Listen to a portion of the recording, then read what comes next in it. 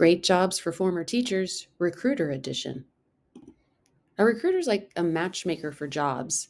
They look for people who need work and try to match them with companies that are hiring. They need great communication skills because they talk to both the company to understand what kind of employee they're looking for and to potential employees to see if they'd be a good match for the job. They need great customer service skills, as well as skills in leadership and planning.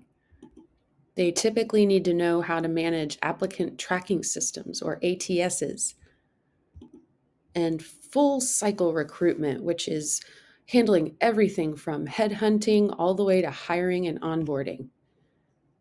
This is a role that uses so many of the people skills that teachers have aplenty.